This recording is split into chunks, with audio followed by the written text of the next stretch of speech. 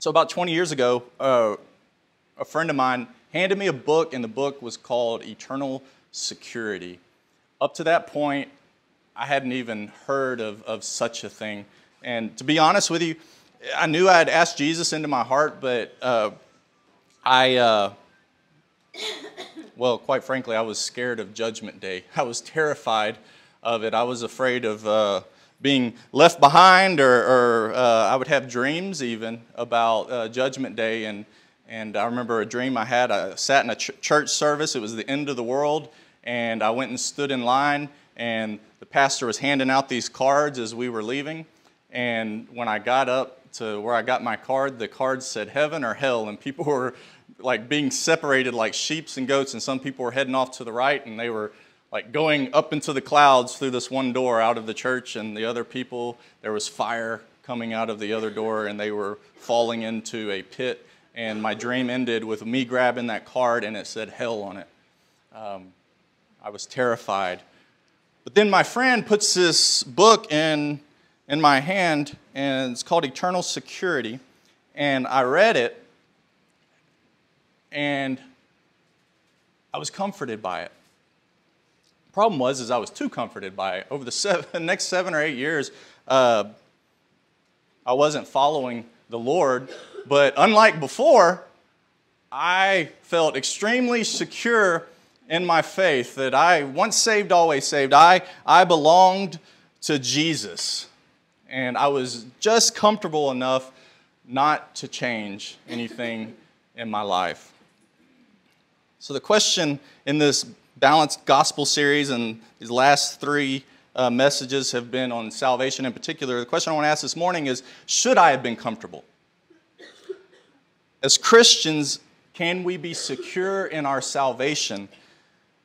And once we are born again, that means once we have crossed from death to life, once we have asked Jesus into our heart, can we then cross back from life unto death? Can we lose our salvation after being children of God? We're on the last of 5 questions regarding God's salvation. Remember, each week when we've asked these questions, we've given 5 different answers to each question. So this week is, can I lose my salvation?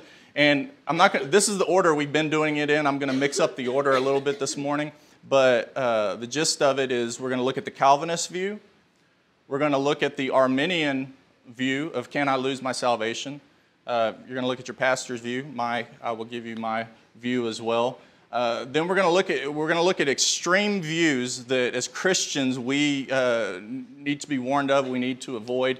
And then finally we're going to look at what all Christians need to believe in regards to these questions.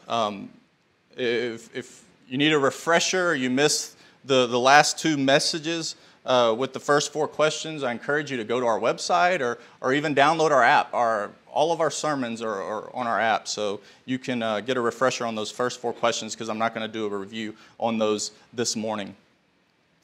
Can a Christian lose his or her salvation? I'm going to start off with the extreme dangers when it comes to this question. First of all, an extreme danger is a works-based approach to salvation.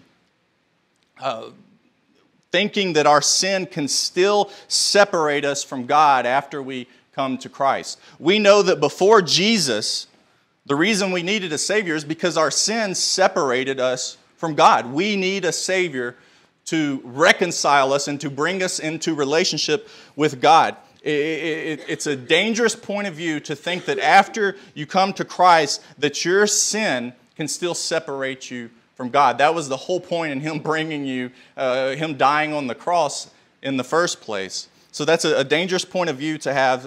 So the idea here would be that if I sinned, if I lost my temper, and then somehow I had a heart attack or whatnot, that I would go to hell because I had sinned right before I died. Actually, this applies to clear up a lot of confusion, some confusion, to suicide.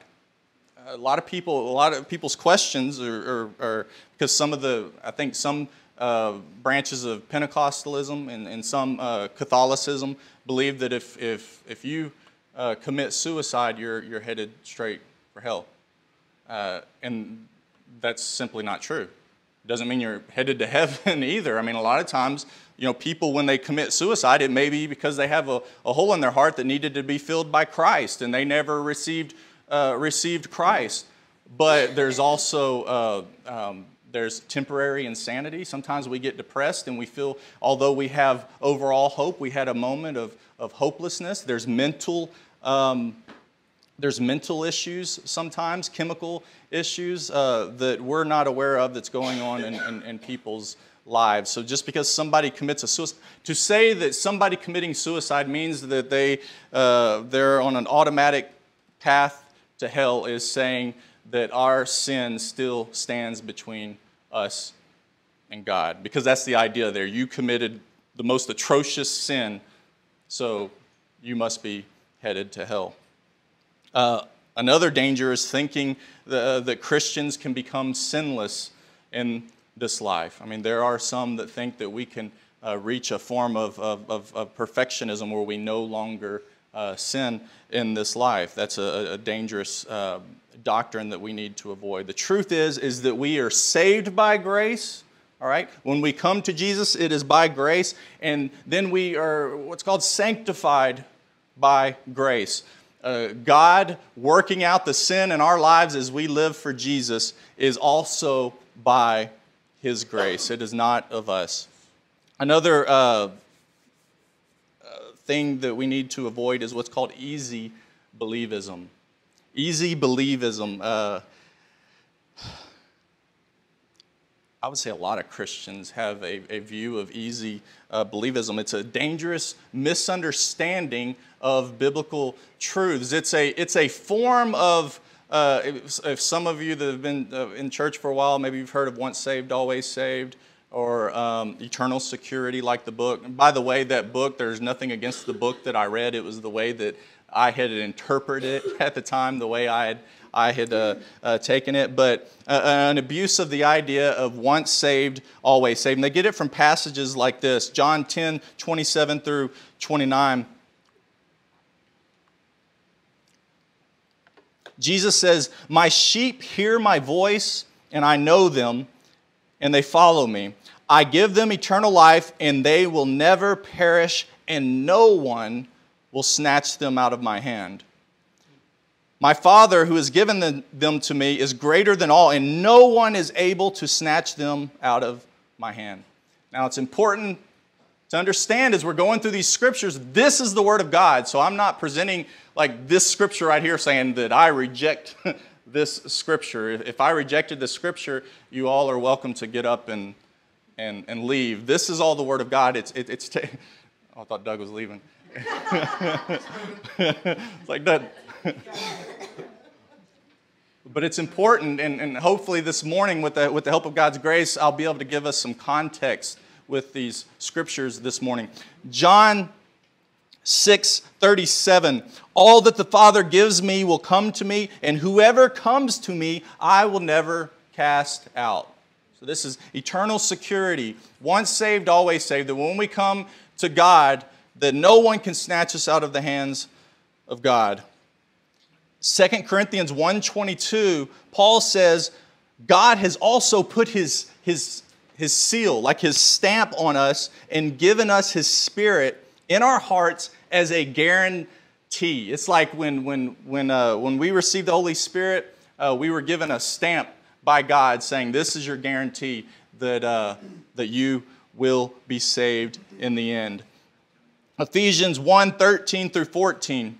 Paul says, "In Jesus, you also, when you heard the word of truth, the gospel of your salvation, and believed in Him, were sealed with the promised Holy Spirit." That same idea is there. Who is the guarantee of our inheritance until we acquire possession of it to the praise of His glory. So when these passages are abused, it ends up working like this. When we teach once saved, always saved, or eternal security without giving it its proper context,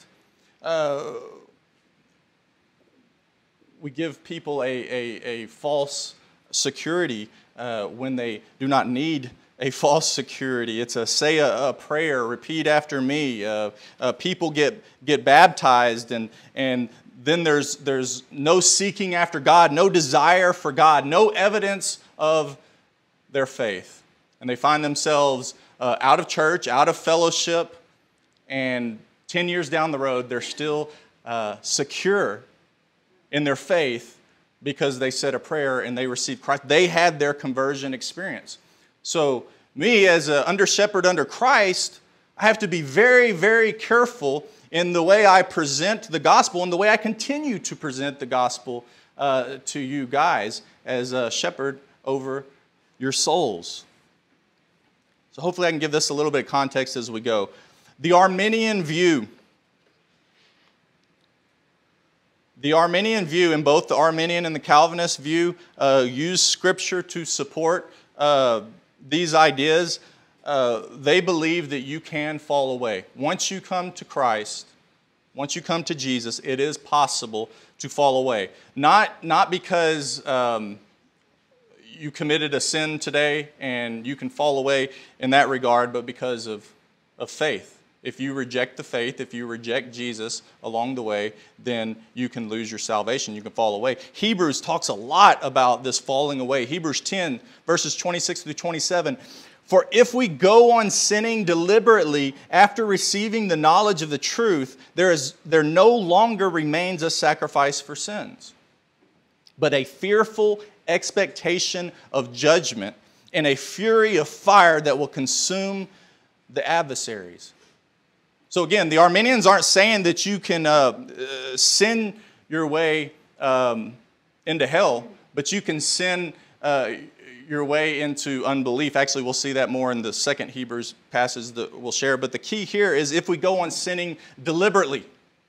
We say we receive Christ, but yet we go on sinning deliberately. We have no desire, not perfectionism, but we have no desire to follow Him. We continue in our sin deliberately.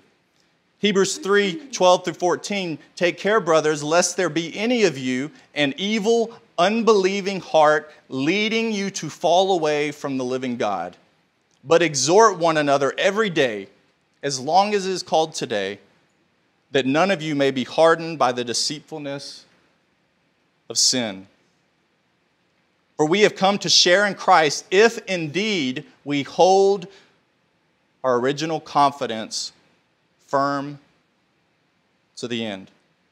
So sin can cause us to be hardened, and then when we're hardened, that can lead to unbelief, where we stop trusting in Christ alone. James 5, 19 through 20, my brothers, if any of you wanders from the truth and someone brings him back, let him know that whoever brings back a sinner from his wandering will save his soul from death and will cover a multitude of sins. So the idea here is somebody has wandered away from the truth. Not just somebody who stopped coming to church, is off on their own. Somebody has wandered away from the faith. And James says that if you bring them back, God has used you as a tool to save them from death, to save them from hell. You have brought them back into the fold, and that covers a multitude of sins. Finally, Revelation 2:10, to the church of Smyrna, Jesus, John, the hand of John, but Jesus says to this church, do not fear what you are about to suffer, church. Behold, the devil is about to throw some of you into prison, that you may be tested, and for 10 days you will have tribulation. Be faithful unto death, and I will give you the crown of life. So the Arminian says we need to persevere. We need to keep the faith. It's not a one-time event. It's something that happens throughout the Christian life. So what do the Calvinists believe? Calvinists hold what's called perseverance of the saints. It sounds a lot like what the Arminians believe because we heard a lot about persevering in faith lest we fall away. Calvinists define it a little bit different. They defined it as God in His sovereignty and the idea of not being able to, that no one can snatch you out of the hands of Jesus. Once you come to Christ, that God keeps us in the faith from beginning to end. So He keeps our faith, and He will cause us to persevere until the end. Philippians 1:6, Paul says, "And I am sure of this, that He who began a good work in you will bring it to completion at the day of Jesus Christ." So what does that mean? When you accepted Jesus into your heart, that God began a good work in you. And Paul tells the church, I am confident of this, church, that God, He who began a good work in you, He's going to see it through. No matter what you may be going through right now, God is going to finish what He started, and you can be secure in that. Jude 1:24, Jude says, "Now to Him," God, "who is able to keep you from stumbling and to present you blameless before the presence of His glory with great joy." So he's saying that God is able to keep us from stumbling. Now, first of all, God does have the power to keep us from stumbling at all, from ever sinning. I don't believe in a perfectionism like some it's minority, but God is able to keep, the Holy Spirit within us is able to keep us sinless. The problem is we choose to walk in the flesh. As long as we're walking in the Spirit, we will never fall. We will never stumble. God has that power to do that. But a lot of times what do? We choose to walk in our own flesh and our own sin nature, and that's why we stumble. But then also, God is able, if we belong to Him, Calvinist says that He is able to keep you from stumbling, in other words, falling away. God is able to keep you in Him. 1 Peter 1:5, "By God's power we are being guarded through faith for a salvation that is to be revealed in the last time." So God's power is the one that is guarding us and keeping us in the faith until Jesus returns. And in Philippians 3:12, Paul says, "Not that I have already obtained this." He's talking about the resurrection of the dead. He's talking about racing. That's his goal, is the resurrection of the dead. The finish line when he either dies and goes to be with the Lord or when Jesus returns. "Not that I have already obtained this or am already perfect, but I press on to make it my own." So he's striving after this. He is actively running towards this finish line. I press on to make it my own. Because why? Because Jesus has made me His own. So he's saying, I can press on towards the goal because Jesus has already made me His. And it's the power of Christ working within me. So that's the Calvinist view. My view, I believe in the perseverance of the saints. I hold to the Calvinist perspective. I believe that through prevenient grace, through the preaching of the gospel, through the Holy Spirit working in our lives, He enables us to believe or to reject Christ. And once we believe, it's like us saying, not my will, Lord, but your will. And He gives us the Holy Spirit, and I believe that God has promised that those who belong to Him, He will cause them to persevere to the end. What's going on in life is there is a lower story and there is an upper story going on, and I believe that's the way you reconcile these different passages in Scripture. Our lower story, that's our life here on earth, all right? And we are called to persevere in the faith. We are called to keep trusting and keep looking to Jesus no matter what. The upper story that's going on is God says, I chose you, and I will cause you to persevere to the end. You are my child. You belong to me, and I will make sure you make it into the end. Perseverance of the saints. Philippians 2:12. "Therefore, my beloved, as you have always obeyed," Paul says to the church, "so now, not only as in my presence, but much more in my absence. Work out your salvation with fear and trembling. For it is God who works in you, both to will and to work for his good pleasure. You see that? There's a lower story and there's an upper story. The lower story is work out your salvation with fear and trembling. The upper story is it is God who works in you, both to will and to work for his good pleasure. Amen. What does that mean? That means that we can be secure in God as long as we are working out our faith.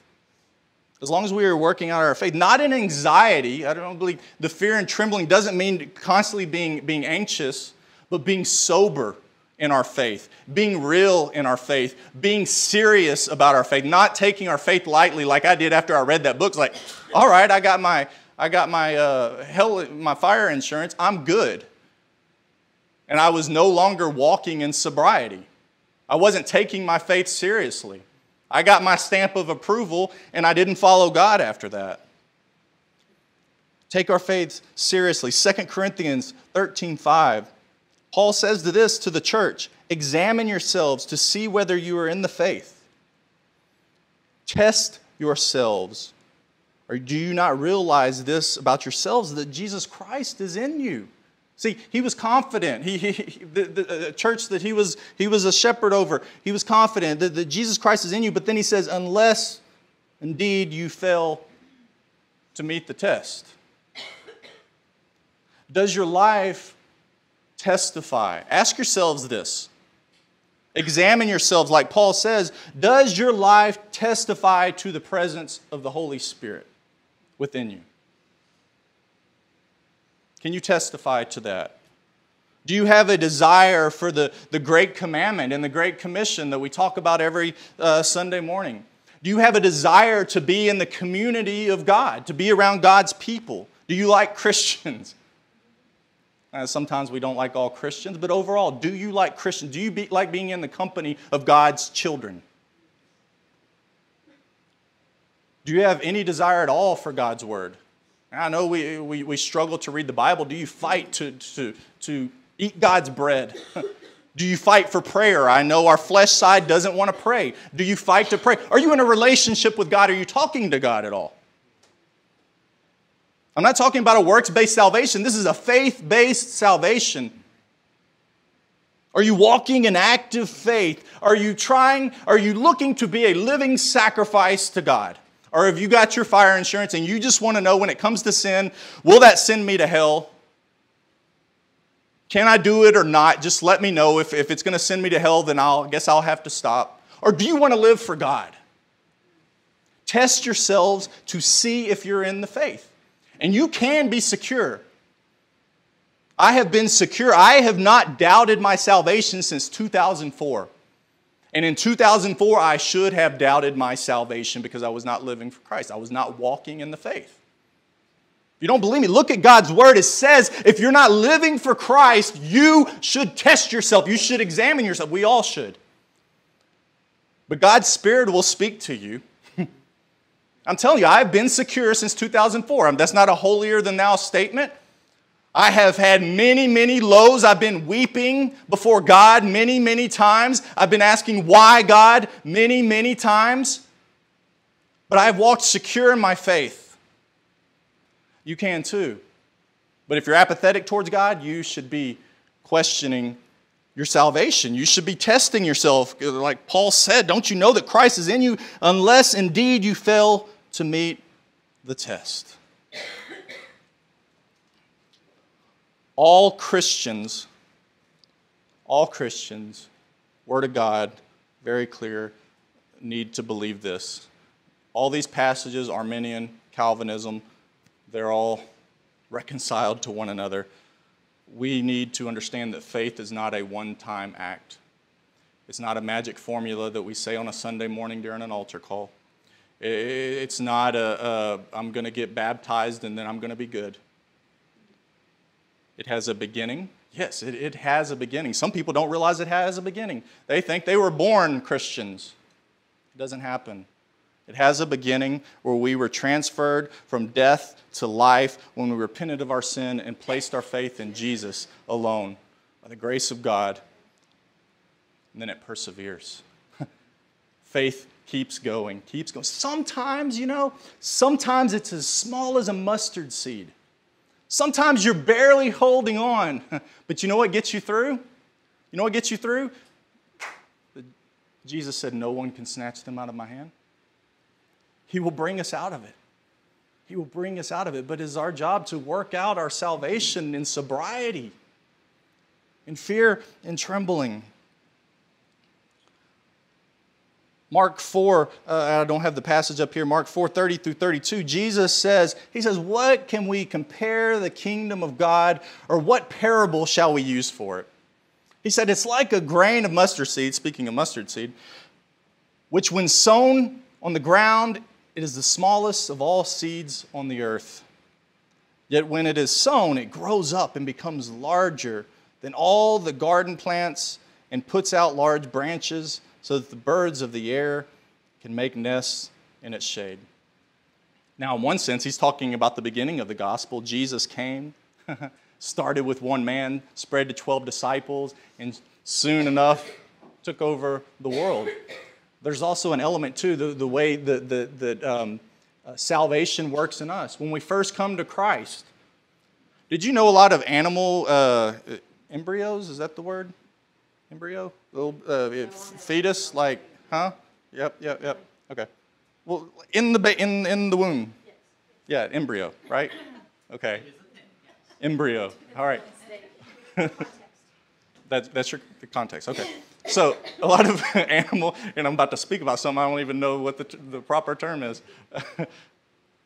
An animal embryo looks a lot like a human embryo, but as they grow up, they look completely different. So it is with the Christian. When we're born again, a lot of times it's churched people, it's Christian people that make the mistake of somebody got born again and you expect them to be like walking like they've been walking with Christ for 20 years. And it doesn't work like that. In the beginning, they look a lot like that animal embryo.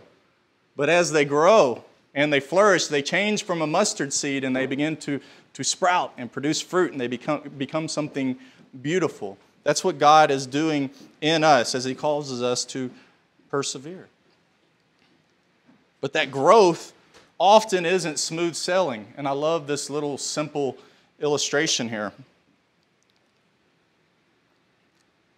We like to look at life, our life with God as plan A. This plan up here is this straight line, but often God's plan is hills and valleys and storms and rocks and bridges and whatever else. I mean, we have times where we're on a spiritual high and sometimes we're at our lowest point. And that's the way it is in Scripture. When you read the Bible, when you read the stories in the Bible, it's not that straight line. It's hills and valleys that these saints had to go through, and they were called time and time again. The author of Hebrews says, persevere. Don't fall away. Keep trusting. Keep looking to Jesus. That's why Paul says, keep running the race. I mean, if it was just like fire insurance and then we're good, none of that stuff would be said. All the churches in the book of Revelation are told to persevere. Keep the faith, and I will give you the crown of life. Your reward is coming, but hold on. Hold on. When we persevere in active faith, that is obeying the great commandment and the great commission, loving God, loving our neighbor, fulfilling the Great Commission, we desire others to come to Jesus because we know how much He loved us and what He saved us from, that it causes us to love other people. When we do this, when we persevere in active faith, our lives testify to the power of something greater than ourselves working within us. It really is a miracle. It is a miracle. When you're going through trials and tribulation and you are trusting God through that and you're working through it in faith, people see that and they see something supernatural that's not of you working within you. And it testifies to the power of Jesus Christ, the power of the Holy Spirit. Charles Spurgeon said, "If there is one doctrine I have preached more than any other, it is the doctrine of the perseverance of the saints even to the end." Why would he say that? Why do you think that Charles Spurgeon, more than any other doctrine, he preached the perseverance of the saints? It's because the gospel isn't just needed in the beginning. When Paul preached the gospel to the Romans, he was speaking to a bunch of Christians. Did you know, hopefully, when I stand up here each week, I am preaching the gospel to you. When we're sitting in house church and we're discussing God's word, we are discussing the gospel of Jesus Christ. It's not just what brings new life to us, it's what sustains life in us. Did you know that? We need the gospel. Christians need the gospel continually. We need that daily bread, that daily source. So that's why Charles Spurgeon preached that more than any other doctrine, because life is real. The world is real. Sin is real. Satan is real, and he's out to destroy the believer. He's out to destroy the church. He's out to cause division in the church. He's out to keep you from obeying the Great Commission. He's out to stop you from being on mission and living for God. He is out to stop it.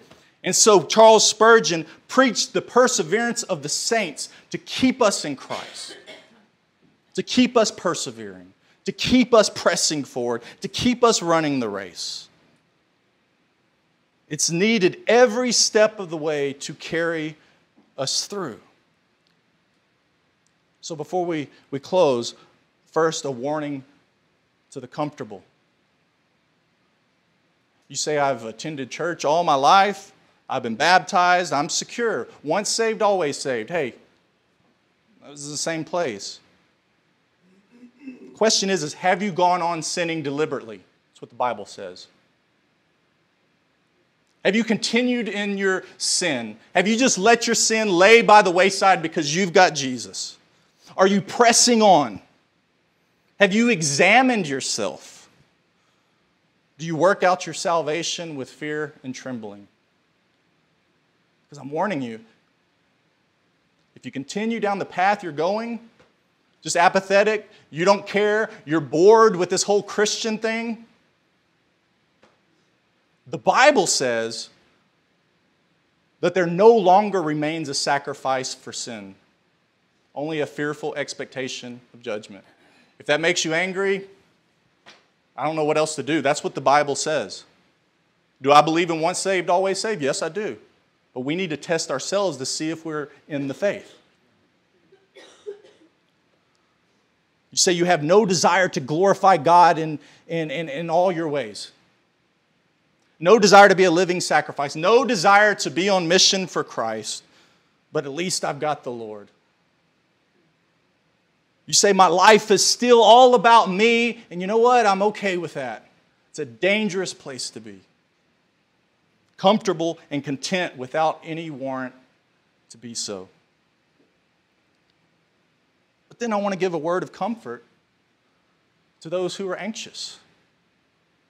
You say, I love God, but I just keep disappointing Him. I keep letting Him down. The things that I don't want to do, I end up doing, and the things I don't want to do is what I end up doing. You say, I've messed up bad. Scott, if you only knew what I have done and the level of my sin, that I have screwed up royally. You think God will never accept me. How could He? I feel like a hypocrite. You say, Scott, my life, just like you said, my life is still all about me. It's all about me. But I'm not okay with that. I'm not okay with that. My word to you is, He who began a good work in you will bring it to completion. Jesus has the power to sustain you to the end, guiltless. Guiltless in the day of judgment. So you don't have to be like me, having these crazy dreams and being fearful of judgment. If you're a Christian, you should not be fearful of the judgment. When we sing, "Even so come," Lord Jesus, come. The Bible ends with a yearning call. It should bring a smile to your face. It should bring joy to say, Jesus, Lord Jesus, come. I wait for your appearing. That's the way the saints of old were. That's the way we should be, yearning for Jesus' return. The only thing that should keep us from wanting Jesus to return is because there's souls out there that still need Jesus Christ. You should be exuberant about the return of Christ.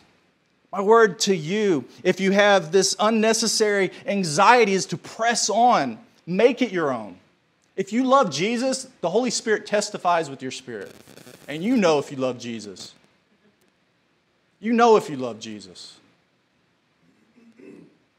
Press on and make it your own, because Paul says, because Jesus Christ has made you his own. Spurgeon says, by perseverance, the snail reached the ark.